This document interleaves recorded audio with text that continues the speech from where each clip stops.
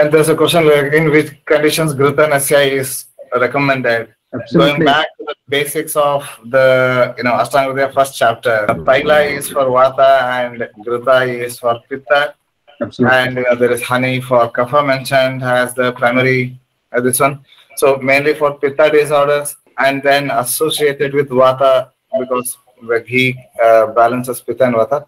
But by and large, if it can be done with oil, then oil is preferred. Tailamevata nasyarte nityabhyasena shasyate shirasa shleshma dhamatvat snehaha swasasya na itare. Medicated oil is usually ideal for nasya procedure, especially if it is used for daily.